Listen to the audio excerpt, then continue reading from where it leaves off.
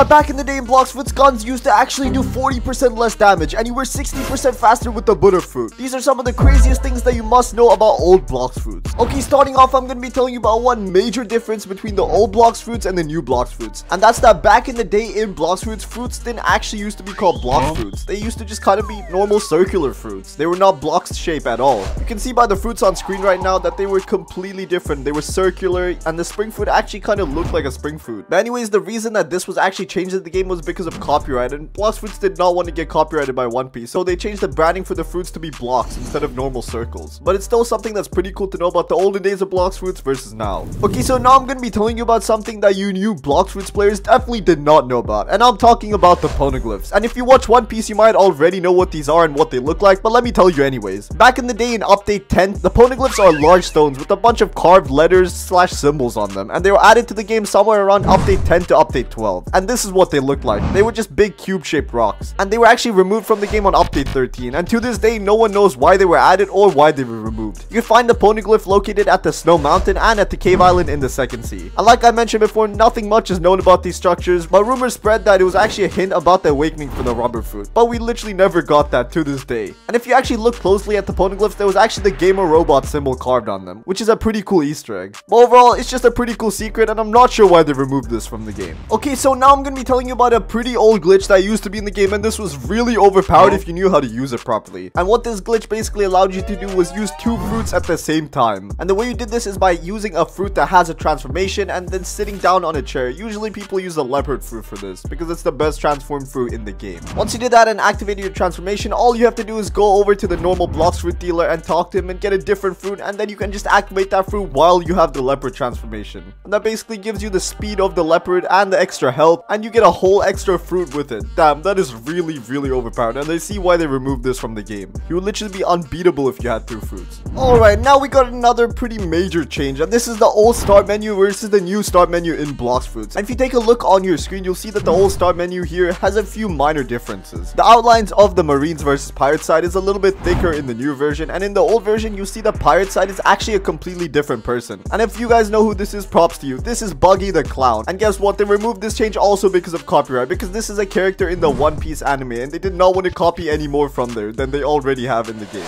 Damn, I wonder how Blox Fruits would be if a lot of things weren't taken down for copyright. Okay, so next up, I got a pretty minor change, and this is something that's actually pretty noticeable, and that is the actual name of the game. Did you know back in the day, Blox Fruits actually used to be called Blox Piece? And you might be wondering why the name was actually changed, and well, you guessed it, copyright, just like most of the other changes on this list. And the reason for the copyright is pretty obvious. Having the name as Blox Piece is way too similar to the One Piece anime, so they had to change it to Blox Fruits, because the game revolves around fruits anyway, so it's good for their branding. But anyways, I think this wasn't that big of a deal, because Blox Fruits is still the same game we all love. Next up, we got another secret NPC that used to be in the game, and I'm talking about Santa Claus himself. And Santa Claus was obviously added during each Christmas event that the game went through. He's an NPC that sells you limited time accessories as well as a secret boat called the Sleigh, and a lot of people don't have this. He was first added in Update 13, which was the first Christmas event in the game. Then he was removed in the very next update, and he was re-added in Update 17, which was the next Christmas event. And some of you might be wondering, what did he actually sell you? Well, during the Christmas event, when you killed NPCs, you actually used to get a thing called candies, which was basically the currency that you bought stuff from Santa Claus with. And the first thing that you could buy was called the elf hat, and this is a pretty solid accessory overall. Well, it's more for show than use. And the second one was called the Santa's hat, which was basically the exact same thing. Then we got the Sleigh, which was the secret boat that you could buy for a total of 1,000 candies. And let me tell you, these candies were not easy to get. Overall, a pretty cool event, and I'm looking forward to seeing Santa Claus again this Christmas. Alright, next up we got another minor change, and this one is actually pretty small compared to all the other changes. And it's actually the fruit category names. Everyone knows the 3 different categories for fruits in Blox Fruits. We got the elemental, we got the natural, and we got the beast. The beast fruits are obviously the ones that have transformations. The elemental ones are pretty self-explanatory, I mean they're elementals. And natural fruits are ones that don't fit into the beast or elemental category. They're kind of just a separate group on their own. But did you know when Blox Fruits first started, they actually did not have these names. They used to be called something else. The natural fruits used to be called Paramecia, the elemental fruits used to be called Logia, and the beast fruits used to be called Zone. And once again, you guessed it, the reason they were called this is because they were trying to replicate the same categories as the One Piece anime, and they were changed obviously due to copyright. But let me know what you guys think in the comments. Do you prefer the old category names or the new ones? Me personally, I like the old ones because it feels way more natural. Alright, next up we got another pretty minor change in the game, and that was back in the day in Blox Fruits. The max server size used to be only 10, so there could only be a total of 10 people in each server, compared to the 12 that we have now, which isn't that big of a difference, but when you look at back in the day where the islands in Blox Fruits were nowhere close to the amount as they are now, you'll understand why it was just 10 players, because it would just be chaos if there was a lot more. But I still think 12 is a lot better, and honestly currently I wouldn't mind if they changed it to like 20 or something, because I just think there need to be more players on the map, especially in the second and third seas. They're way too big for just 12 players. Okay, now we got something that's actually really different to the current day in Blox Fruits, and that is the max level in the game. Back in the day in Blox Fruits, the max level that you could be was actually not 2,450. It was actually just level 300. Can you imagine that? You just finished the game after level 300. And the last island of the game was the Coliseum. So once you were done with all the quests there, you were literally done with the whole game, and you could just Alt F4 out and you were completed with it. There was literally no second sea, there was no third sea, it was just the first sea all the way up to the Coliseum. Next up, we got another pretty minor difference, and that's back in the day, there actually wasn't as many game passes as there are today. And one of those game passes was the fruit notifier. All of you players that spend Robux on the game, you should know how useful of a game pass this is. This literally almost guarantees that you get the fruit that spawns in. And when this game pass didn't exist, each player would have to manually track down the fruit that spawned in. Well, I guess that's how the game is like for players that don't spend Robux on it. But since I have the fruit notifier, it would be a pretty big difference for me. But then again, I have almost all the good fruits in the game, so it doesn't really matter. Next up, we got another major thing, and this is especially for you people out there that are gun mains. Did you guys know that the gun's passive attack actually used to do 40% less damage of what it does now? And that is a major difference, because think of how useless guns are now. Imagine how useless they would have been back then. And another thing to go with that is that guns actually had no skills, you just had the passive ability, and even that was nerfed by 40%. And let's be honest, there's literally no point in using guns if they don't have skills. You would have to be one hell of a dedicated gun main to still use them with that. But anyways, no one really uses guns, so let's head over to the next one. Okay, so next up we got another pretty major change with one of the most crucial abilities in the whole game, and I'm talking about the sky jump ability. Everybody knows and loves this ability, and everyone also knows that you get a total of around 10 jumps, and it slightly varies depending on whether you have the angel race or not. I think you get like 2 extra jumps if you have the angel. But anyways, back in the day when the sky jump ability was first added to the game, you actually did not have any limit on how many jumps you had, which means as long as you had enough energy to do the jumps, you could keep doing them. And there was basically infinite sky jumps to people that had a lot of energy, and that was really overpowered because you could literally jump from the seafloor all the way up into the sky. And that's actually kind of crazy, because if you think about it, if you stand underneath Skylands, you could actually jump all the way up there. Well, it might be a bit faster to actually walk up the slope, but it's still pretty cool that you can have infinite jumps. But I completely understand why they removed this from the game. It was a little bit too overpowered. Okay, so next up we got an old thing about the butter fruit. It's literally the best grinding fruit in the whole game, and if you want to get to max level, this is the fruit you ideally want to be using. But did you know that back in the day, it actually used to be way more overpowered, and there was a little speed hack you could do with this fruit. So currently in the modern Blox Fruits, when you use the transformation for the Buddha, your speed only increases by 15%, but you actually look like you're walking a lot slower because of just how huge you are. Cover a lot more ground when you're bigger. But did you know that back in the day in Blox Fruits, the Buddha actually used to give you a 60% speed boost? So you literally used to become the Flash when you transformed with the Buddha. This lets you walk around at high speeds, and when you're fighting people or enemies, they will 100% guaranteed not be able to land a hit on you just because of how fast you are. But overall, I kind of see why the devs averted this change, because the Buddha fruit is already so overpowered even without that speed boost, and I think the Buddha fruit is at a good point in the game right now, so there's no need to change it. Okay, so everybody knows that currently in Blox Fruits, you have to reach level 15 before you can start fighting against other players. Some of you might have forgotten about this, but it's a pretty crucial thing to the game, and the devs added this so that new players don't quit just because they get killed by players that are max level. But back in the day in Blox Fruits, there was no prevention against this, so if you were just a new player that spawned into the game, and if you're in a place where PvP was turned on, then you would just die. Every single player that was a higher level than you would just target you because you're such a low level and so easy to kill. So the game would actually just kind of be ruined for you, because everywhere you go, people will just be killing you just because of how low your level is. Overall, I'm pretty glad they changed this, because I know that I would have a bad first impression on a game if the first thing that happened to me when I entered it was me just dying over and over again. Overall, a really solid change. Okay, so everybody knows about the different events that are currently in Blox Fruits. We got the Sea Beast, which is singular Sea Beast spawns in and attacks you and your ship. We got Rumbling Waters, where 3 Sea Beasts spawn in, attack you and your ship. Then we got the Mirage Island event, and we got the Raid. The Raid is where a bunch of ships attack you, and the Mirage Island is where a magical island just spawns in with a bunch of secret stuff on it. But back in the day in Blox Fruits, none of these existed. There were literally no sea events in the game, which means there were no Sea Beasts, no ship raids, no Rumbling Waters, and no Mirage Island. Damn, that would have been pretty boring, but I'm glad they have these now. Makes the game a lot more interesting. Okay, so everybody knows and loves fragments in Blox Fruits, but did you know that back in the day in the old Blox Fruits, the fragments were actually called something else? They were called rare artifacts. And the rare artifacts was an item that was dropped by the Darkbeard raid boss with a 100% chance, and they could be used to unlock certain items or services, but it was removed after update 11 and replaced with fragments. fragments. And in my opinion, fragments are just a lot more cleaner, and they're the currency that we all know and love. And plus, with these rare artifacts, once you left the game, you actually wouldn't get them back, so you actually had nowhere to save these. And if you wanted to save up for something like a fighting style, you would just have to stay in game and grind the boss a bunch of times. It's just a pretty tedious task, and overall, I'm pretty happy that they changed this.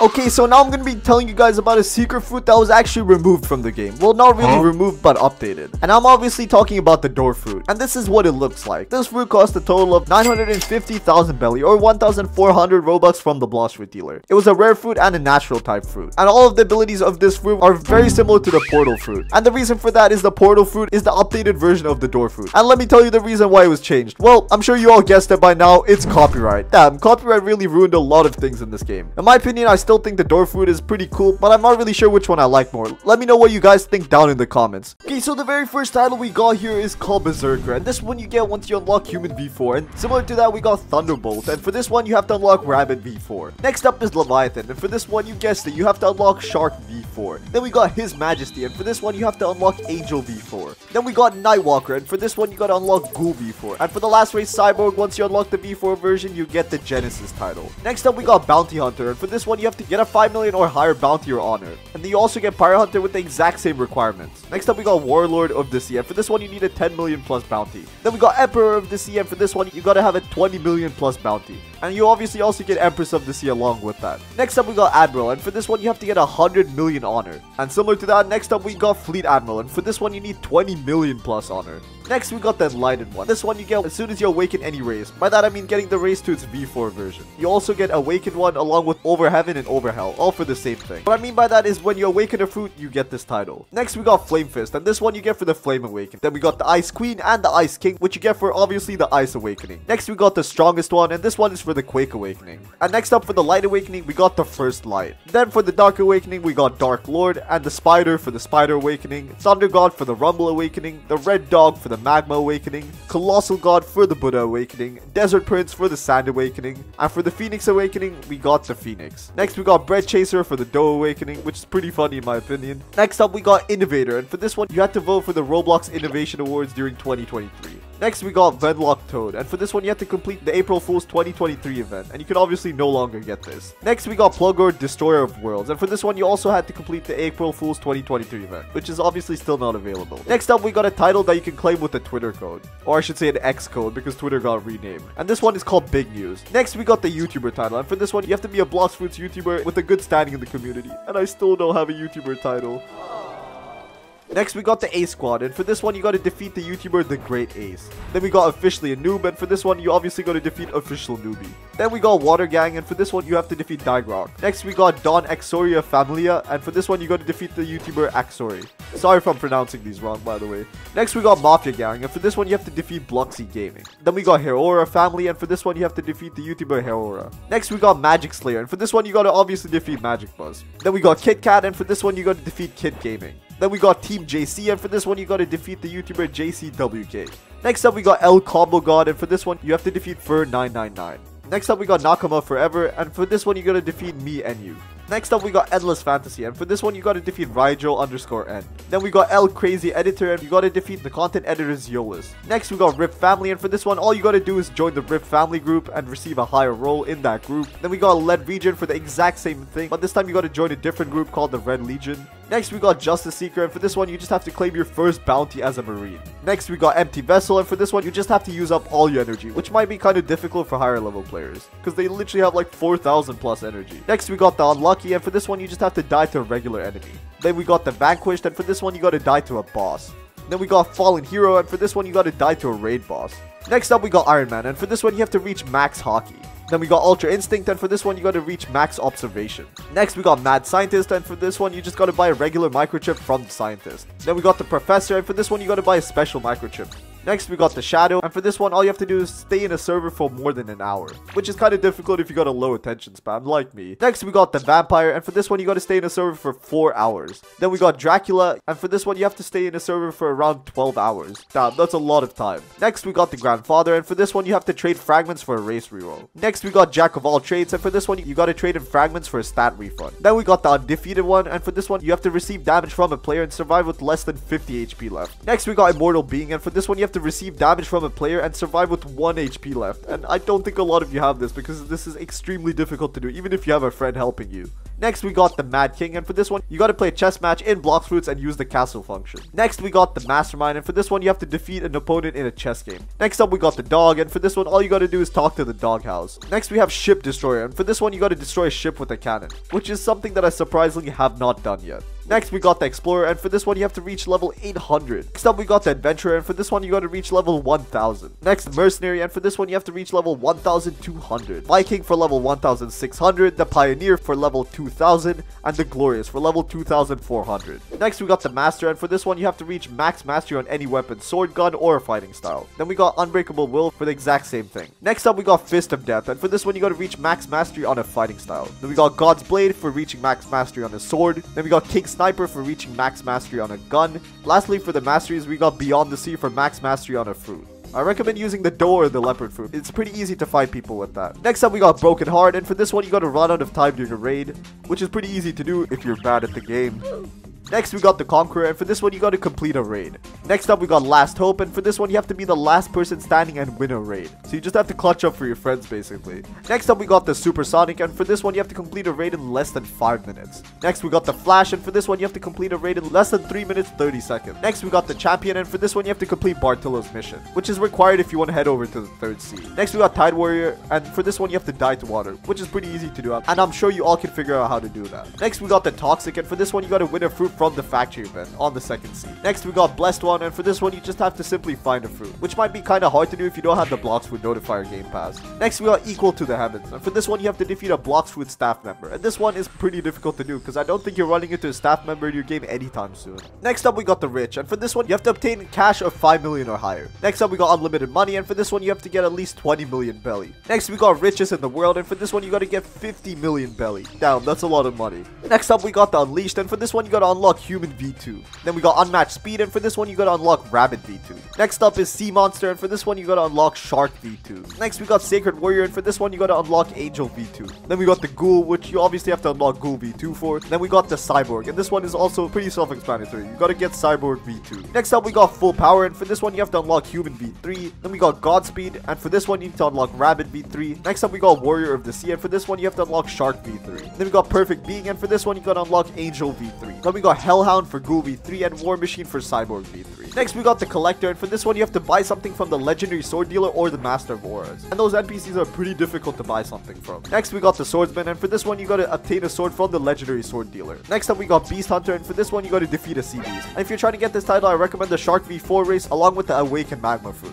Next up, we got the Beast, and for this one, you gotta defeat 25 sea beasts. Then we got the Lost Soul, and for this one, you gotta die to factory poison. Next, we got Forbidden One, and for this one, you have to find the Fist of Darkness in a chest. Next up is the Troll, and for this one, you have to die with the fruit in your inventory. Then we got Hidden Power, and for this one, you gotta eat a physical fruit. Next, we have Heavenly Devil, and for this one, you gotta defeat the Dawn Swan boss once. Next, we got the Cursed One, and for this one, you gotta defeat the Darkbeard boss. Next is Beyond Death, and this one is for the Order boss. Then we got Night's Edge, and this is for the Cursed Captain. Then we got Kind-Hearted, and for this one, you gotta drop a fruit. But I'm not sure why they're giving you the Kind-Hearted title, because you can literally just drop a fruit and pick it up again. Next, we got the Kraken, and for this one, you gotta drop a fruit into the sea. And if you want this title, I recommend dropping a useless fruit, like the Kilo. Next, we got Lavish Living, and for this one, you gotta buy any fruit from the Blox Fruit Dealer. Next, we got Night Owl, and for this one, you gotta buy a fruit worth 1 million plus from the Blox Fruit Dealer. Next, we got Wicked Captain, and for this one, you gotta get the Dark Coat, which you get from defeating the Darkbeard boss. Next, we got Dragonborn, and for this one, you gotta unlock Dragon's Breath. Next, we got Burning Leg, and this one is obviously for Death Step. Next up is Sharkman, and this one is for Sharkman Karate. Then we got the Samurai title for people that unlock the Rengoku sword. Next, we got the Silent, and this is if you die to a player that's below level 800. Next is the Executioner if you die to a max level player.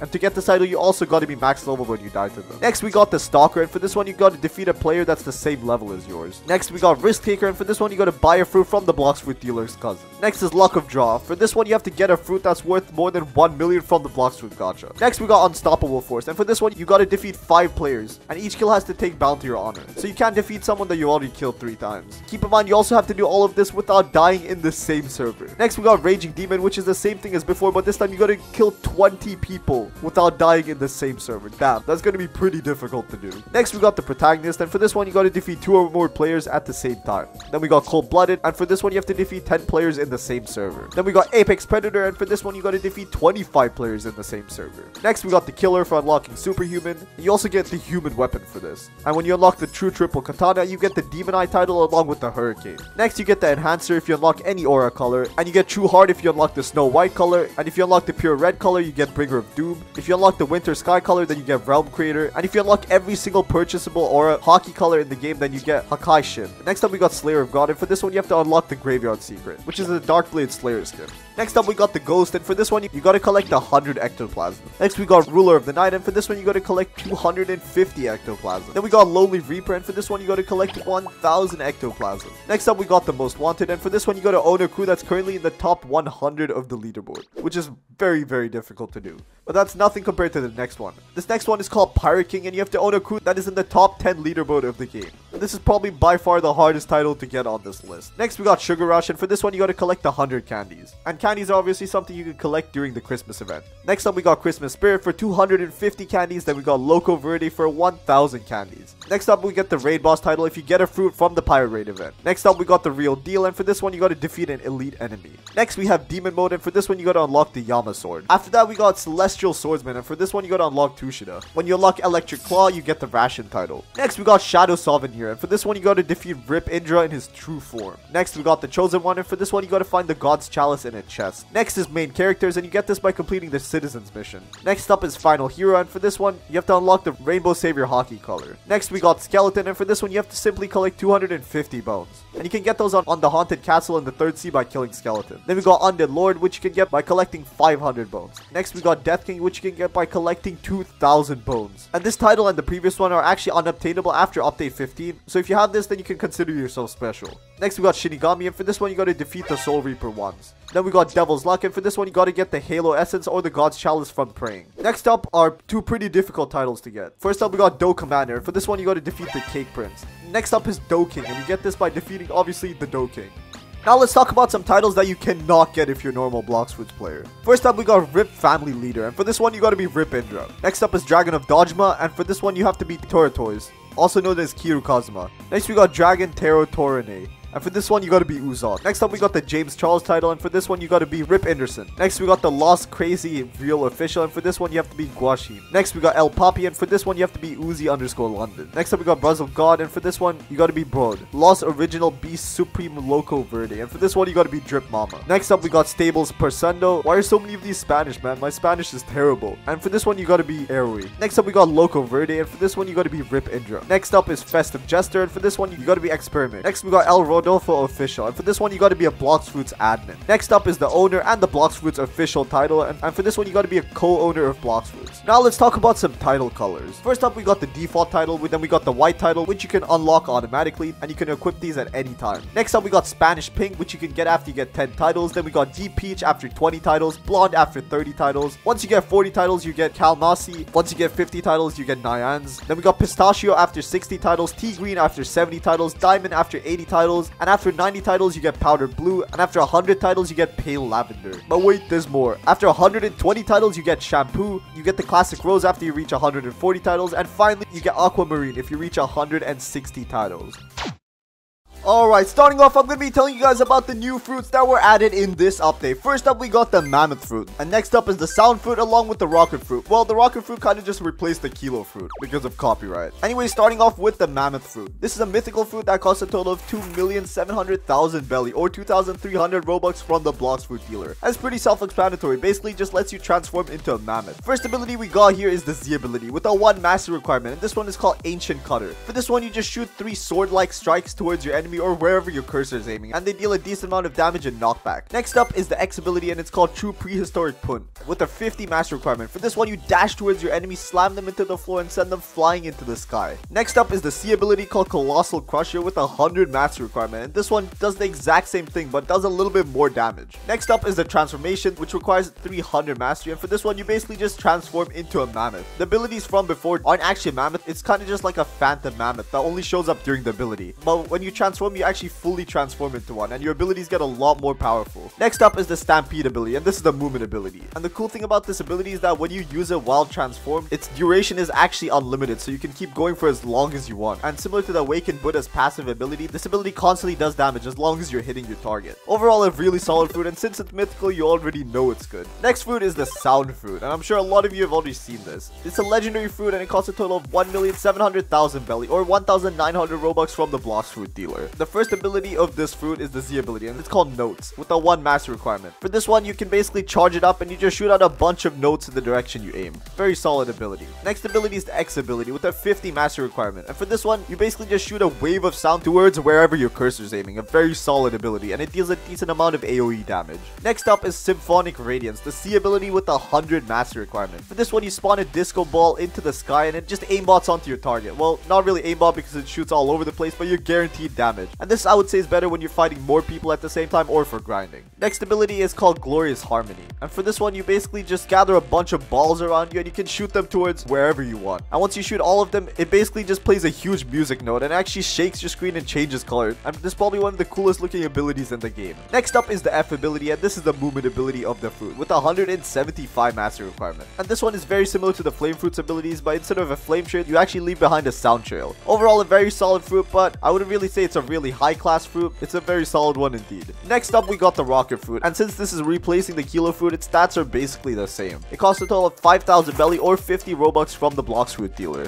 And the first ability is called Missile Fist with a 1 master requirement. For this one, very self-explanatory, you just shoot a missile towards wherever you're aiming. Next up, we got the Airstrike ability, and for this one, wherever your cursor is, you basically just summon a bunch of missiles, and they do a decent amount of damage. Next up, we got the Rocket Crash ability, and for this one, you jump up into the sky, then you slam back down into the floor. Also a pretty decent ability. Next up is the Movement ability, the final ability for this fruit with a 75 master requirement, and this one is called Blast Off. And this is very similar to the Flame Fruit's movement ability. You just jump and you kind of just fly around. Obviously, I would say this is probably the worst fruit in the game, but for its price, it's very solid. And that's it for the new fruits that were added. But did you know that there's actually a new fighting style that was added called Sanguine Art? And this fighting style is actually a blood-based fighting style, which you can learn from an NPC called Safi in the 3rd sea. This fighting style costs a total of 5 million belly along with 5,000 fragments. And the requirements for this are that you have to own an item called the Leviathan's Heart, which you can get from the Leviathan Sea event, which is a new thing that was added as well. And the way you get is by using a harpoon from the Beast Hunter ship, also a new ship. We will get into both of those later. Once you do that, all you gotta do is head over to the basement of the Tiki outpost inside of the main castle. Then you gotta talk to the NPC called Shafi, and then you can learn it from there for the total cost of a Leviathan's Heart, 20 Demonic Wisps, 20 Vampire Fangs, and 2 Dark Fragments. Very first ability of this fighting style is the right click ability. Yup, that's something new with the fighting style. We've never seen this before. This one, you basically just spawn in a bunch of bats around you, and you can just shoot them to wherever you are. But since this is just a right click ability, it's not insane, it's just pretty decent. Next, we got Bloodbane Drain with a 125 master requirement. With this one, you basically just dash towards your enemy and you just hit them repeatedly a bunch of times, and it deals a decent amount of damage. Next up is the Scarlet Tear ability with a 250 master requirement. For this one, you basically just shoot a bunch of claw marks towards your enemy. Next up, we got Devourer of Worlds, and this ability actually has 2 different variations, just like some other fighting styles in the game. The first variation is actually pretty similar to one of the Dough Fruit's abilities. You basically hit your opponent with something, and then you just send them into a trail of hits, dealing a butt ton of damage to them. And the second variation of this ability is you shooting a ball into the sky, and it basically just aimbots whoever you're standing next to and deals a decent amount of damage. Overall, this fighting style is very solid, but I'm not sure if it's better than God Human. I think we'll have to wait for a bit and see how people use it. We also got a new sword, and this one is called Shark Anchor. And it's a legendary sword, and the way you get it is by getting the Monster Magnet from the Shark Hunter, and then you have to go into the Sea Danger level 3 and 6, which is also something that's new, and then you have to find the special Terror Shark with the anchor. And don't worry guys, we'll get into all of this stuff later, so if you don't understand something, just keep watching. And the very first ability of this sword is called Typhoon Toss with 150 master requirement. And for this one, you basically just spin the sword around in the chain, and you catch any enemy that's next to you, and you deal a decent amount of damage. And this is pretty similar to the Doze Sea ability.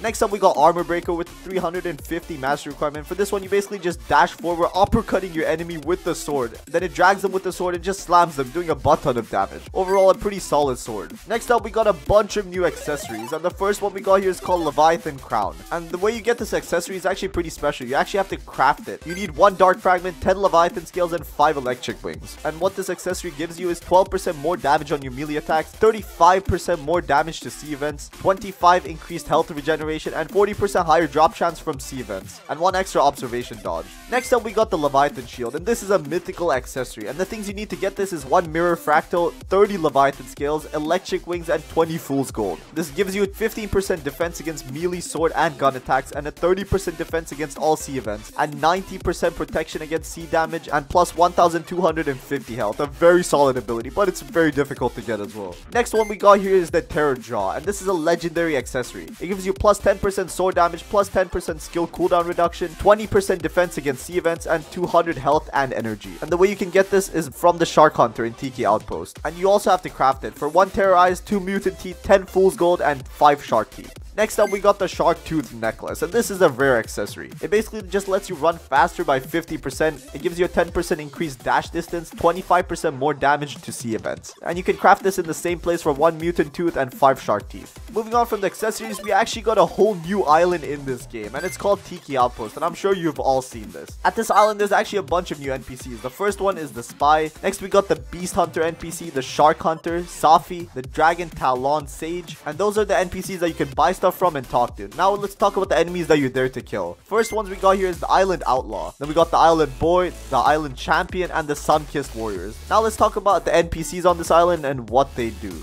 The first NPC, which is the Spy NPC, gives you clues about the Leviathan for 1,500 fragments, but I guess you can just watch a YouTube video for this. Next up is the Beast Hunter, and basically what this NPC does is help you craft 2 different accessories, and also a boat. He helps you craft the Leviathan's crown and the Leviathan shield, and he also helps you craft the Beast Hunter boat. Next up is the Shark Hunter NPC. He sells the Shark Tooth Necklace from before, the Terror Jaw, and the Monster Magnet, and these can all be very useful for sea events. Next up we got the Shafi NPC, and this is the guy that sells you the new fighting style. Next up we got the Dragon Talon Sage, and what you can do with this NPC is actually another new mechanic. You can enchant your swords and guns. We'll talk about that a bit later. Next up we got a bunch of new boats in the game. First up we got the Beast Hunter boat, and this boat actually looks very solid. It kind of has an ice theme going. To get this you need to pay 20 Leviathan scales, 6 electric wings, 2 mutant teeth, 30 fool's gold, and 6 shark teeth to the NPC from before. Next we got reworks of a bunch of boats, and they're also renamed. Now we got a lantern boat, which you can buy from the luxury boat dealer for 5,000 belly, and this replaced the flower ship from before.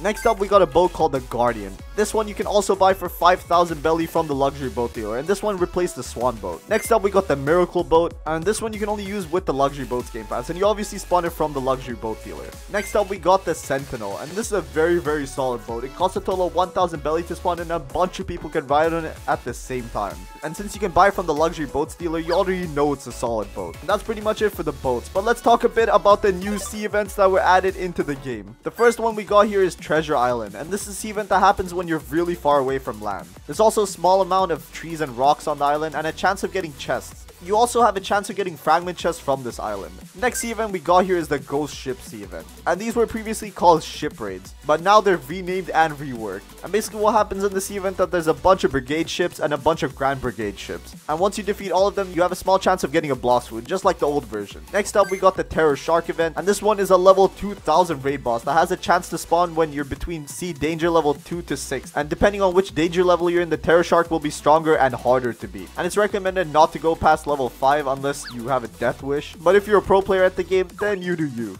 Next up is the Leviathan sea event, and not much is known about this sea event, but from what I know, it's probably one of the hardest sea events in the game. The boss has a total of 887,000 HP. That makes him super powerful. Other than that, I just know he's really hard to defeat, and he drops some stuff that you need for crafting. Moving on, we got a new level cap, obviously, because we got a new island and new NPCs, and that level cap is 2,550. And we also got a rework to the Dark Blade, the True Triple Katana, the Bicento, the Coco, the Midnight Blade, the Pole First Form, the Pole Second Form, the Rengoku Sword, the Saber, Sadi, Shisui, Spiky Trident, Tushida, Wado, Yama, Dragon Trident, Longsword, Pipe, Soul Cane, Trident, Triple Katana, Katana, Dual Katana, and Cutlass. Damn, that's a lot of swords. And we also got some reworks for the Killer Fruit, which I mentioned before. It's now called the rocket fruit. We also got a rework to the spin, which makes its new abilities slightly cooler and better in my opinion. Next fruit that was reworked is called Paw, and they just renamed it to Pain because of copyright. We also got a new thing in the game called enchantments, which I mentioned a little bit before, and you can do it by using scrolls at the Dragon Talon stage. And there's so many enchantments in the game that I cannot mention them all in this video. I'll be sure to make a new video for them. Next up, we got scrolls, and this is what you actually use to enchant. And there's actually different ways to craft these scrolls. The first scroll can be crafted with 3 fool's gold and 2 shark teeth, and this is an uncommon scroll. To craft a rare scroll, you need 2 electric wings, 5 fool's gold, and 4 shark teeth. For a legendary scroll, you need 5 leviathan scales, 3 electric wings, 1 mutant tooth, 7 fool's gold, and that's it. Next up is the mythical scrolls, and for these ones you actually cannot craft. You have to buy the scrolls from the shop for Robux, and each scroll costs a total of 500 Robux. Next up, we got the cursed scrolls, and these ones actually we don't know if they exist, but we kind of saw them in the update 20 trailer, but it's not confirmed yet. Next, we got the blessed scrolls, and it's the same as the cursed. We don't know if they exist. And also another minor change, you actually get a health bar on your screen when you're next to a raid boss, so you'll easily know how much damage to do to them, and it'll help a lot with raids. This is how you reach max bounty in a matter of minutes, and this is how you can awaken a fruit by completing the raid with the Buddha fruit.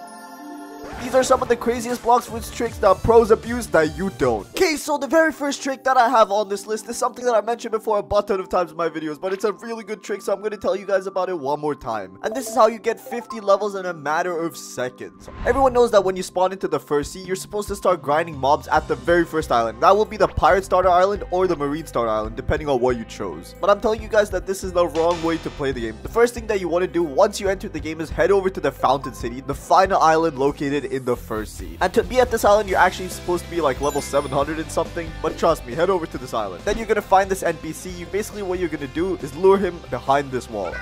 And this is the most important part of this trick, because if you don't do that, then the NPC will instantly just kill you. Once you've done that, you're actually going to glitch the NPC, and since Blox Fruits players and mobs can't do damage to each other through walls, you're going to be completely good. Even though the NPC tries to hit you, it won't do any damage. It's going to take a while, but once you kill him, you'll get a butt ton of levels all at the same time. So if you're very new to the game, I recommend doing this trick, but don't do it more than like 2 or 3 times, then it gets kind of useless. But if you have any friends that are just starting the game, make sure you recommend this trick to them. It's very useful. Okay, since a lot of you watching this video are actually new to Blox Fruits and don't know how the teams work, I'm going to be telling you guys about Marines and Pirates. You can earn bounty or honor depending on which team you are. If you're a pirate, then you earn bounty, and if you're a marine, you earn honor. Once you become a pirate, the leaderboard will show you how much bounty you have, and the way you obtain bounty is by killing other players within a 200 to 300 level gap within yourself, which means if you kill someone that has a level that's 400 less than your own, then you won't get anything, because then the game knows you're kind of just bullying on newer players. Another thing worth mentioning is that you cannot actually do damage to anyone until you pass level 15, and the reason the devs added this to the game is to prevent people from spawn camping people that just started the game. You can also raise your bounty by defeating bosses, and once you reach a 20 million bounty, you actually stop gaining any bounty from killing bosses. So that's where most people cap off at, because usually you're just trying to level up and reach max level, so you don't really have time for bounty hunting. And pirates are obviously more widely picked than the 2 teams, because pirates are just way cooler, and let's be honest, who wants to be a marine? Alright, there's 2 advantages that pirates actually have over marines, and the first one is that you can create a crew, and a lot of you might be wondering what a crew is. A crew in Blox Fruits is something that you can create once you reach level 300, and you can invite people to that crew, add a logo, assemble a crew, gather bounty, and reach the top 50th place on the leaderboard. And obviously you lose bounty if you die to bosses or players in combat, and the amount of bounty you loses depends on how powerful the boss or player that killed you was. And you can also buy some upgrades to hold a bunch of extra people. If you head over to the Graveyard Island, there's an NPC that sells you a crew slot for 2,000 fragments, and if you want to buy 15 extra member slots, which is the max, that will cost you a total of 30,000 fragments. Probably not something you want to be doing. And overall, that's just pretty much what crews do. If you reach the top 10 place, you get a special title called Pirate King, and that's something everybody wants. This also builds into one of the disadvantages of the pirate side. When you're a pirate, you're not allied with every other pirate, but when you're a marine, you're actually allied with every other marine, so it's kind of hard to fight against the marines when it comes to team fights, and you can't 100% trust your teammate. And obviously, if you are a pirate, ships are a little bit more expensive, and you just have to spend a bunch of extra cash every time you want to buy a ship. And obviously, if you got a bounty on yourself, it makes you more prone to bounty hunters, so you're gonna constantly have to keep on the run. Unless you're a total god at PvP, in which case you can just fend them off. Now I have some trivia for the pirate team. If a pirate equips the Vice Admiral's coat that you get from defeating the Vice Admiral boss at Marine Fortress, then the coat will actually change its logo from a Marine logo to a pirate logo, because it doesn't make any sense if a pirate's literally wearing a Marine coat. Another thing is that once you reach a certain level of bounty, you'll actually earn titles for it, but this is only available in the 2nd and 3rd sea. Overall, that's pretty much it for pirates. There's not much else you can do, but let's move on to marines. So moving on to Marines, they're a little bit different and you'll find out why. Marines actually have a slight advantage when it comes to overall quality of life changes in the game. So Marines boats are actually 50% cheaper and slightly faster than the other boats. And you also get a cool color to show that you are a Marine. And obviously Marines cannot attack fellow Marines. So unlike pirates who can attack each other, Marines can actually team up and gang up on pirates, which makes fighting pirates a little bit easier, even if your level is lower. And obviously you can collect bounties of pirates for a little bit of extra money, but most bounty hunters are actually in the 3rd sea and they just do it for fun once they've completed the game. Normally in Blox Fruits you want to be focusing on reaching max level, not on bounty hunting. Here's another fun fact that you might have not known. Marines can actually ally with pirates, but not through a crew or anything. You can just simply invite them to your party. You can kind of fight together, I guess. At least you can't do damage to each other, but overall, it's just a pretty weird update. But Marines' disadvantage is that they cannot create crews, which isn't really a disadvantage when you think about it, because they're already all on the same team, so it makes no sense for them to create crews. And also, Marines are rare, but this is probably the most dangerous disadvantage because no one chooses Marines. Like, go into any Blox Fruits server right now, everyone is a pirate. Marines are just not that cool, I guess. Okay, so this next trick I got here is actually probably one of the most useful tricks on this whole list. Well, it's to increase your bounty. Everyone that's in the 2nd and 3rd sea should already know what I'm talking about. There's a secret island located in this sea that a lot of 1st sea players do not know about, and this is the island which spawns in the mob leader. You only have to go to this island when you're doing the quest to get to the 2nd sea, so a lot of you definitely have not been here. But the trick comes into play when you kill this boss. After you kill him, you only have to wait for 1 minute for him to respawn. And why is this useful? Every time you kill this boss, you get a plus 3,000 bounty. And if you keep farming him, that's 180,000 bounty in literally just 1 hour. That is a crazy amount. Once you hit the max bounty for bosses, which is 2 million bounty, that's when you have to stop killing him. But to get that instant 2 million bounty, this is definitely the place you want to head to. Next trick we got here basically lets you see underneath the entire Blox Fruits map. And there's actually a bunch of glitches in game that let you do this, but this one is pretty unique. So all you have to do is equip the fruit that lets you go up. And a very good fruit for this is the kilo fruit. Once you equip this fruit, all you have to do is go to a very high location on the map. You can choose this for yourself because there are a bunch of high locations, but I'm going to be doing it here. Once you do that, all you have to do is go into your settings and turn your graphics to the worst they can be, and make sure your graphics are not on automatic. You have to change them to manual. Once you set your graphics to low, all you have to do is simply activate the kilo fruits ability, and boom, once you fly high enough, you should be able to see what's underneath the Blox Fruits map. And this might come as a surprise to some of you, but it's the earth underneath there. That is crazy, which means we're actually not on earth.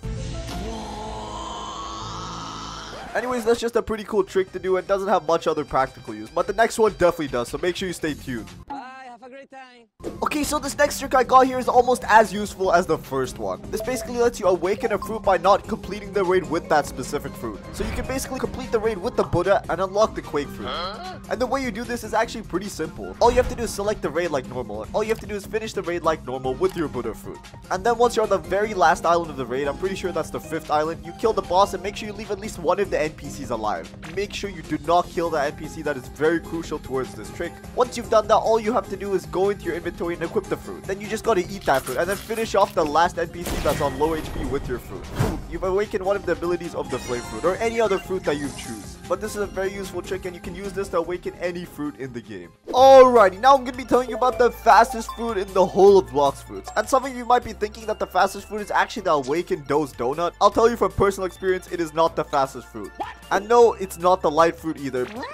Because I'm like 100% sure that at least 90% of you guys were thinking about the light fruit. Sorry to break it to you guys, but it is not the fastest fruit in the game.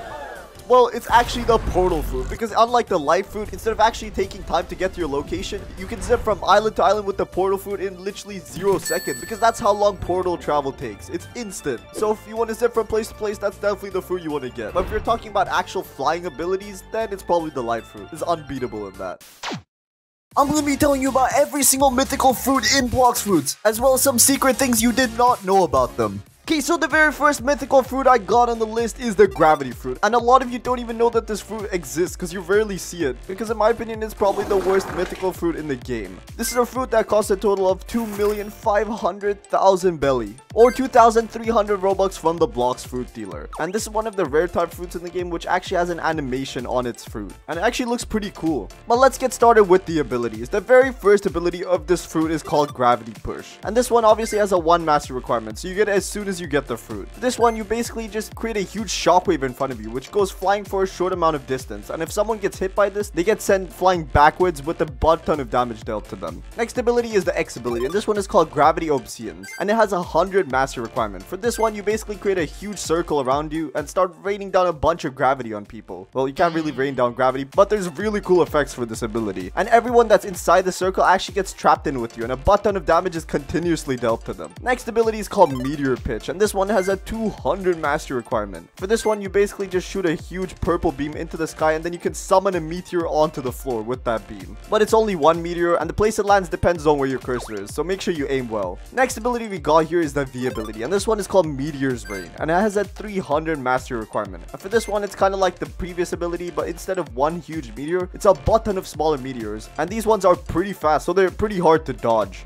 Finally, we got the movement ability, and I actually have not seen this ability used once in game. It's called Boulder Flight, and for this one, you basically just summon a rideable boulder, which actually mimics the materials that are underneath it. It's basically kind of invisible and really hard to see. Then you basically just roll around on that boulder. This could probably be one of the worst movement abilities in the game, I'm not gonna lie. Okay, so now let's talk about some pros and cons of this fruit. The pros are that it does decent damage. It's obviously a mythical fruit, so it's high up there, but out of all the mythical fruits, I would probably say that this one's the worst, just because of its abilities overall. But that's it for this fruit. Let's head over to the next one. Okay, so next up, the fruit we got here is one that you guys are definitely not expecting, and it is the dough fruit. Can you believe that the dough fruit is literally the second cheapest mythical fruit? I didn't even know that before I started making this video. The dough fruit costs a total of 2,800,000 belly, or 2,400 Robux from the Blox Fruit dealer. And the reason this fruit is actually really insane is because of its awakening moves, and not because of its normal moves. To awaken this fruit, it costs a total of 18,500 fragments, making it one of the hardest fruits to awaken in the whole game. And to even unlock the dough raid, you have to kill the dough king, which is even more tedious. Since the V2 abilities are the only relevant abilities of this fruit, I'm going to be talking about those. So first up, we got an M1 ability for the dough fruit, and this one is called Dough Fist. And all you have to do is simply just left click, and you can basically just pull out a dough donut out of nowhere and just punch people. This has a 1 second cooldown and 1 second end lag, and it's also chargeable. And when you charge it, you actually get 2 hits instead of 1. The very first official ability of the fruit is called Missile Jab, and this is the Z ability. To awaken it, you need 500 fragments, and this is probably one of my favorite abilities in the whole game, just because of the sound effects. It actually sounds amazing. You just charge up a huge dough fist and you shoot it towards wherever you're aiming, and it deals a butt ton of damage and knockback. Next ability we got here is called Pastry River, and to awaken this you need 3,000 fragments, and this ability actually has 2 different variants. One is when you're standing on the ground, and the other one is when you're midair. If you're midair and you use this ability, you basically just lock the character into place and you pummel them around with a bunch of dough fists, and they go flying all over the place. But if you're standing on the floor, then it just spawns in a huge spike from underneath, dealing a butt ton of damage to them. And which one you want to use completely depends on you. Next up, we got the C ability, and this is called Piercing Clothesline. For this one, you basically just roll towards your enemy and you grab them with a dough fist, you swing them around and you slam them into the floor, dealing a butt ton of damage. Next ability is the V ability, and everyone knows the V ability of each fruit is usually the strongest, and this one is called Dough Fist Fusilier. And to awaken this ability, you need to pay a total of 5,000 fragments, and this is a really overpowered ability, maybe even the best ability in the whole game, because it literally locks a character in place and it just keeps dealing a butt ton of damage to them continuously, and there's no way to escape this ability once you get hit with it. Very overpowered. Next up, we got the movement ability called Scorching Donut, which costs 2,000 fragments to awaken. For this one, you basically just spawn in a donut and you can roll over wherever you want, up walls and through the water. And the unawakened version of this ability can only roll on land. What a useless ability. Just use the life fruit at that point. Overall, I would say the dough fruit is probably one of my favorite fruits in the whole game, and definitely, in my opinion, the best fruit for PvP, followed closely by a second fruit. But I don't think you guys are going to be getting this fruit anytime soon, similar to all the other fruits on this list, because they're all mythical. But anyways, let's head over to the next one. Next fruit we got here is called Shadow, and this is a mythical fruit that costs 2,900,000 belly, or 2,425 Robux from the Blox Fruit dealer. And this fruit actually has a thing called the Umbra meter, which can be drained using the V ability, but we'll get into that later. Very first ability of this fruit is called Somber Rebellion, and this has a 1 mastery requirement. For this one, you basically fly towards someone and you just lock them in place, dealing a butt ton of damage to them. Then you go flying into the sky for some reason. Pretty weird ability. Next up is the X ability, and this one is called Shade Nest with 100 mastery requirement. This one, you shoot a small shadow-like projectile towards your enemy, and you can obviously aim this using your cursor, just like most other abilities in the game. And once this projectile hits your enemy, you'll actually see a few crows that will fly nearby. Not sure, but it looks pretty cool. And it also deals a bit of damage to your enemy. Now we got the C ability, and this one is called Nightmare Leech with a 200 mastery requirement. Damn, that's a very cool name for an ability. And this is actually similar to the first ability of this fruit, where you dash towards your enemy, you lock them in place, and deal a butt ton of damage. The pretty cool thing about this ability is that you will actually regain 20% of your max max health and still deal a good amount of damage to your enemy. And this is similar to the God Human C ability. Pretty cool. Next ability is the V ability with the 300 mastery requirement, and this one is called Corvus Torment. This one you basically just spawn in a bunch of shadows around, and this will actually start draining the Umbra meter that I mentioned before. And this will create a huge explosion that deals a butt ton of damage and leaves a swarm of bats behind. And there's actually no way to escape from this ability unless you have the flash step ability, which pretty much everyone does, but maybe you won't think of using it when you're in a PvP match. You can also escape it using the Pause F ability, the Dark Fruits F ability, and the Rumble Fruits F ability. Finally, let's get into the movement ability for this fruit. It's called Barrage. This is basically just a copy of the Flame Fruits abilities. You kind of just fly around in the sky, but instead of fire, there's a bunch of bats and shadows following you. Pretty cool. But that's it for this fruit. Let's head over to the next one. Next fruit we got on this list is something I'm sure a lot of you have already seen, and this is the Venom fruit. It costs a total of 3 million belly or 2,450 Robux from the Blox Fruit dealer. And this fruit is actually one of the most powerful fruits in the game when it comes to PvP, and it's usually compared to the Awakened Doe or the Dragon. So this fruit actually has a transformation, so it has a different set of abilities when it's transformed versus when it's not. Or I guess they kind of just look different. Very first ability we got here is called Poison Daggers, which has a 1 master requirement. For this one, you kind of just shoot a beam of venom wherever you're aiming. It's recommended to jump into the sky when you use this because otherwise it's pretty hard to aim. Next up we got the X ability called Noxious Shot, which has a 100 mastery requirement. For this one also you should probably jump into the sky to use, and similar to the first ability, you actually shoot a huge poison blob, but instead of a bunch of small blobs, it's just one huge one, which deals a butt ton of damage to your enemy. Next ability is the C ability, and this one is called Toxic Fog with a 200 mastery requirement. This one you just create a bunch of venom smoke around you, which deals a butt ton of damage to your enemies when you walk next to them, and even if they walk away from the cloud after getting hit, it still deals like 3 to 4 ticks of damage to them, which is pretty similar to the X move of this ability. Next up is the V ability with a 300 mastery requirement, and this one is the transformation. And can I just say that this is probably one of my favorite transformations in the whole of Blox Fruits, because just look how sick it looks. You turn into a 3-headed Hydra, which is covered in venom. That is insane. And basically what this transformation does is it just buffs all your other abilities, letting you deal way more damage with them. And you also have some passive venom abilities. Did I mention it also increases your defense by 62%? Damn, that's OP. Finally, let's talk about the movement ability from this fruit. It's called Serpent's Wrath with a 50 mastery requirement. For this one, you basically just fly around on a serpent head. Very basic flying ability, but it's probably one of the coolest looking ones in the game. It's a very creative way to make a flying ability, and it also looks really badass. But that's it for this fruit. Let's head over to the next one. Next fruit that we got on this list is probably one of the coolest fruits in the whole game, and I'm obviously talking about the Control Fruit. This fruit costs a total of 3,200,000 belly or 2,500 Robux from the Blox Fruit dealer. And the reason I said this is one of the coolest fruits is just because of the way that the abilities work. Very first ability we got here is called Control Area, and this is actually the main part of the ability. It obviously has a 1 mastery requirement, and you basically just create a huge dome, and that's where you can actually use your fruit's abilities. Outside, it's kind of useless, and I would mainly say that that is the only drawback of this fruit. The rest of this is dope. First actual ability is the X ability, and it's called Levitate, and this basically lets you pick up anything that's inside the dome. Trees, houses, even the floor itself. You name it and you can pick it up. Well, except for the island. You can't really pick up the whole island. That would make no sense. And once you pick this up, you can actually throw it or launch it towards wherever you want, and it deals a decent amount of damage. Nothing too special. Next ability we got here is the C ability, and this one is called Echo Knife with a 150 mastery requirement. For this one, basically what you do is you lock your enemy in place and start poking them with your knife, and this one deals a decent amount of damage, at least a little bit more than the Levitate ability. Next up is the V ability, and this one is called Gamma Rush with a 350 mastery requirement. For this one, you basically just lock your enemy in place and start dashing all around the dome, and when you use this ability, it actually gives you a cool cinematic view of what you're doing to your enemy. You're literally cooking them, and this one actually deals a lot more damage compared to the previous two abilities. Next ability is the movement ability for this fruit, and it's just simply teleporting with a 250 mastery requirement. And the only drawback is that you can only teleport inside the dome, but it has way longer range than your average flash step. It's even better than the human race's flash step. Very cool. Anyways, that's pretty much it for this fruit. Let's head over to the next one.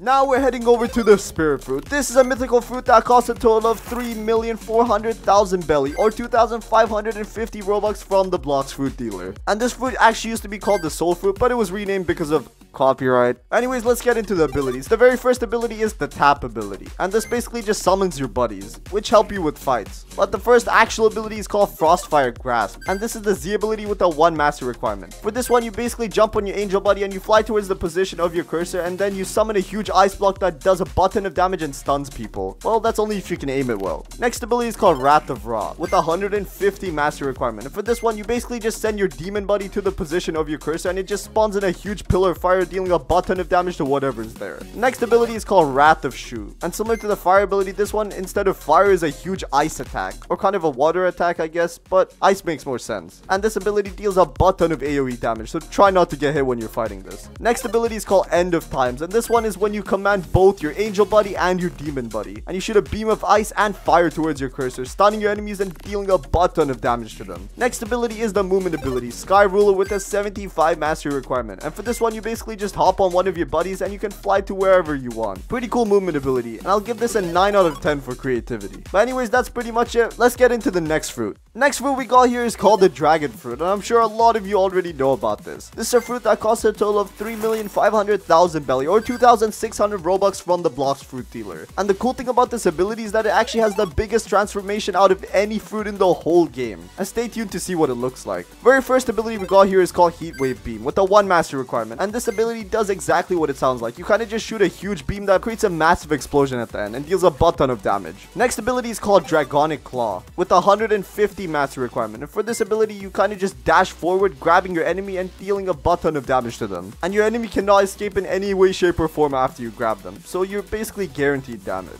Next ability is called Fire Shower, with 250 mastery requirement. For this one you basically just jump into the sky, and similar to one of the light fruits ability, you just start raining down a bunch of energy, but instead of light it's fire. Next ability is the Transformation, with a 350 mastery requirement, and for this one you transform into a massive dragon, and just look at how huge you are. And to transform you actually have to have your fury meter filled all the way. Next ability is the F ability, and this one is called Dragon Flight, and it kind of becomes useless once you activate the transformation, because then you're flying by default. But regardless, it's a pretty cool movement ability because you literally spawn in wings. But that's it for the Dragon Fruit. Let's head on to the final fruit. Let's see if you guys can guess what it is. Leave your guess in the comments. Alright, the very final fruit on this list, and it's obviously going to be the Leopard Fruit, the most expensive fruit in the whole of Blox Fruits. This fruit costs a total of 5 million belly, or 3,000 Robux from the Blox Fruit dealer. And this fruit is actually considered one of the best fruits in PvP. Dough fruit is still better, but this one comes in second place. Anyways, let's get started with the abilities. Very first ability we got on the list is called Finger Revolver, and even though it sounds pretty pathetic, it's actually really strong. With the 1 mastery requirement, you can just send in a bunch of bullets flying all across where your cursor is aiming, and at the end of that storm you shoot 1 massive fiery bullet, and these bullets all deal a butt ton of damage if used correctly. Next ability is called Spiraling Kick, and this one has a 50 mastery requirement, and it does exactly what it sounds like. You kind of just shoot an air kick, and if someone gets caught in it, then they get sent flying with that kick.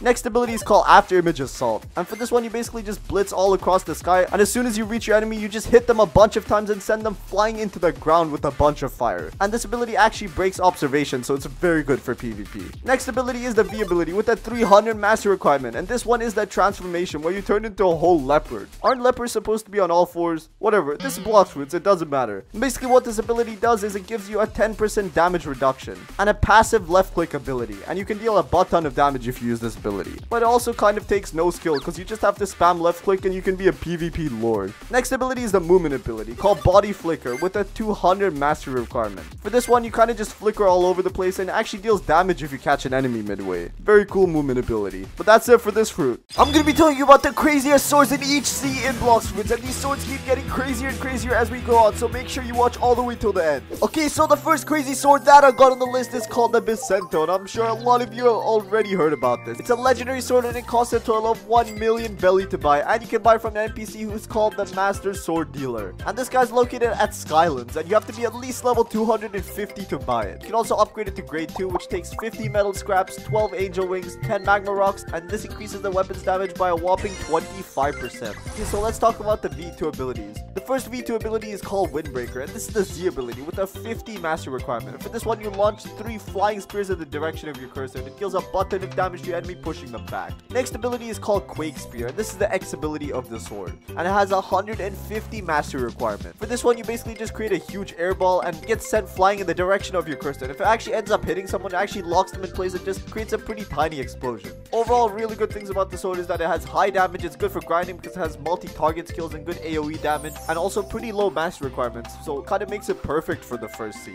The Windbreaker ability has decent range, and the Quake Spear ability, it can be used to trap players. Unfortunately, it is not a hybrid sword, so it's only good for grinding. When it comes to PvP, I'm not really sure if you should be using this because its abilities are not suited for that, but I guess the trapping ability is pretty decent. But anyways, let's head over to the next sword. Okay, so the next decent sword that you can get in the first sea is the Pole first form. And do not get this confused with the second form because the Pole V2 is just from a different world. So the Pole V1 is a legendary sword and you can get it by defeating the Thunder God who's located on Upper Sky. And you have a measly 5% of getting the sword dropped to you. And the sword actually also has a grade 2 which you can upgrade it to for 10 radioactive rocks, 20 metal scraps, and 10 angel wings. And this increases the sword's damage by 25%. Now let's talk about the abilities. The very first ability of this sword is called Explosive Cloud. And this is the Z ability with the 80 master requirement. For this one, you basically just spawn in a huge black cloud and it just dishes out a bunch of lightning, similar to one of the abilities of the Rumble Fruit. Next ability is called Lightning Rain, and this is the X ability. It has a 180 master requirement and you basically just rain down lightning wherever your cursor is. And these two abilities kind of make no sense because why does a sword have the power of lightning?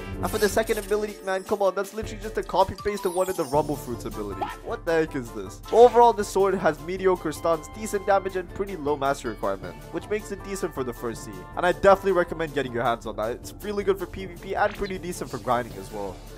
Okay, now this next sword I got on the list is still a first sea sword, but it's actually a sword that does the most damage out of any sword in the whole game. The Saber. It's a legendary sword and the way you get it is by defeating the Saber expert. And he has a 100% chance of dropping it. To unlock the V2, you have to earn 1 million bounty or honor. And you have to kill another player that has a similar level to you. Pretty easy to do. So you should have no trouble unlocking the V2. You need 5 radioactive rocks, 10 metal scraps, and 10 magma rocks. But unlike the previous two swords, this only increases the damage by 15%, which is still really good. But anyways, let's talk about the abilities. The very first ability is called Deadly Rush with a 50 master requirement. For this one, you just send forward a huge bunch of sword strikes and they dish out a decent amount of damage. Next ability is called Triple Slash, and this is the X ability with a 125 master requirement. You just shoot forward a gush of sword energy, and it looks pretty cool and way better than the version 1 ability. Overall, this sword has really good damage, literally the best in the whole game. It has decent hitbox on its attacks, and you can literally get this sword as soon as you're level 200. And since you can get it so early, it's a very good starter weapon. But some bad things I would say about this sword is that it does not break instinct, even though it does a lot of damage. But fighting against someone with observation are very low, and also has pretty low travel potential compared to other swords. Since it's the most harmful sword in the game, I'm gonna give this an S tier for the first sea. Let's head over to the next one. Okay, so now heading on to the second sea, the first crazy sword I got here is Zawado, and this is a legendary sword. You can get it from the legendary sword dealer for a whopping 2 million belly. And this sword does have a grade 2, which you can upgrade to for 8 mystic droplets and 10 leather, and increases the damage by 15%. The very first ability of this sword is Continuous Slashing. This is the Z ability and it has a 150 master requirement. You basically just dish out a bunch of rapid slashes if your enemy's next to you, and if they're far away, well, too bad, the range is pretty short. But if you do get them locked in, then they cannot leave until you finish doing all the damage. The next ability is the X ability, and this one is called Scatter Shot with a 300 master requirement. You kind of just shoot a bunch of mini bursts from your sword, and they scatter all over the place. And if you end up hitting your enemy, good job. Because it's kind of RNG. But overall, this sword is really good. It has really high damage, and it's one of the best swords for grinding and PvP in the second sea, and that makes it a hybrid sword. The Z ability has good stuns and decent knockback, and the Scatter Shot ability is good for combos and it has decent range. But some bad things I would say is that it's a pretty bad sword for PvP compared to the third sea swords. But if you're still in the second sea, then using this sword should be absolutely no problem. Alright, next up we got Sadi. And this is a legendary sword and you get it from the exact same NPC as the sword before. The legendary sword dealer for the same price, 2 million belly.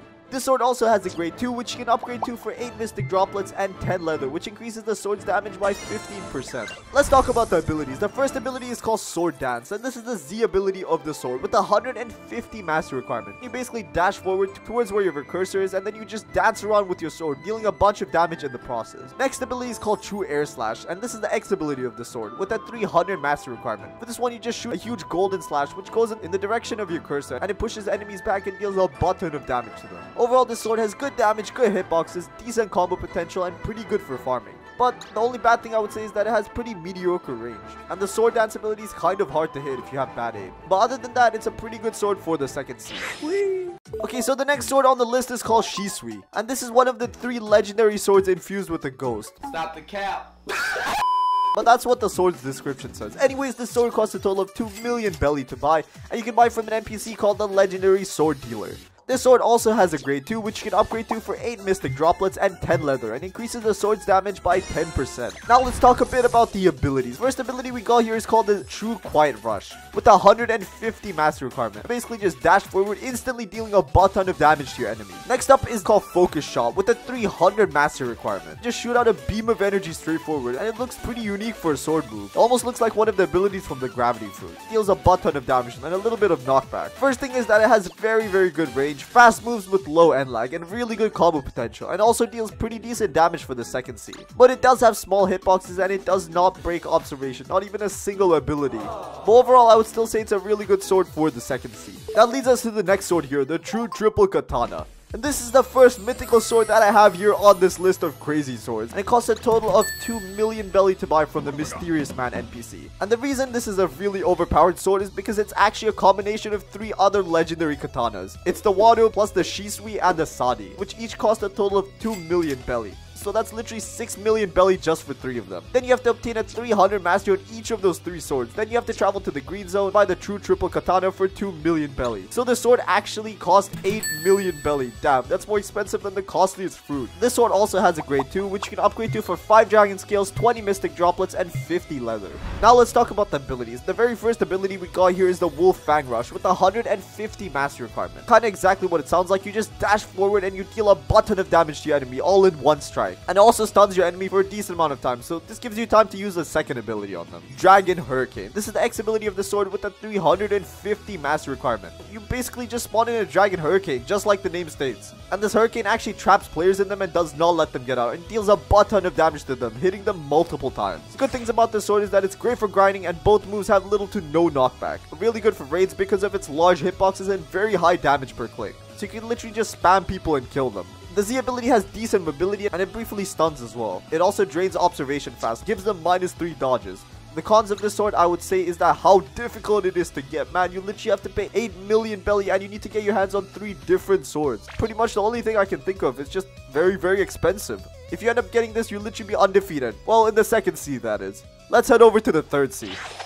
Okay, so we're finally moving on to the third C, and the very first crazy sword we got here is the Cursed Dual Katana. And this is obviously a mythical sword, and I'm sure a lot of you already know about this. And to get this, you basically have to have a 350 mastery on the Yama and Tushina swords, both A-tier swords from the third C. And once you do that, you have to complete the long and tedious Cursed Dual Katana puzzle. And you have to be at least level 2200 to do this. And this sword also does have a grade 2, which costs 10 flames, 10 tusks, and 60 metal scraps, and then increases the sword's damage by 7%. Anyways, let's talk about the abilities. And this sword actually has 3 different abilities. Well, it kind of depends on how you use them. The very first ability is called Revolting Ravager, and this is the Z ability with a 175 mastery requirement. You just spin around and you shoot out a huge energy blast, which consists of black and red lightning, and it looks really cool. Probably one of the best sword effects in the whole game. The next ability is called Slayer of Goliath with a 375 mastery requirement, and this one actually has 2 different moves depending on how you use them. The very first ability basically just dashes you forward. You can kind of use it as a movement ability. And the second variation of this ability is when you charge it up, which basically just gives you way more distance. And if you actually hit a player while using this ability, you deal a butt ton of damage to them, and it also breaks instinct. Good things about this sword is that it's probably the best sword in the whole game. Well, other than the Triple Dark Blade, because that's just way too overpowered. This sword has great range, great for combos, decent mobility, very high damage, and if you want to use a sword while grinding with the Butterfoot, this is probably the one you want to use. But there's still one sword that can kind of compete with this, but this one's still the best in my books. The next sword we got on this list, also from the third C, is the Halo Scythe, and this is actually another mythical sword from the third C.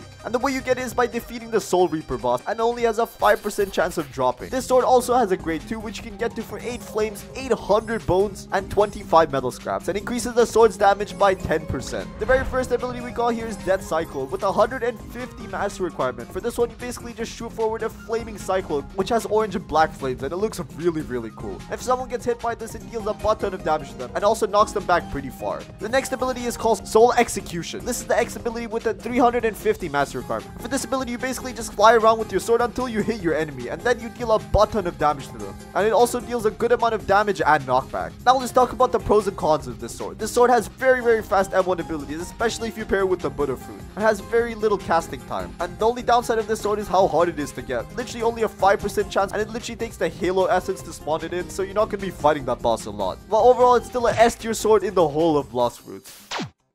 I'm gonna tell you about every single enchant that was added to Blox Fruits in Update 20, as well as some secret enchantments that you definitely did not know about.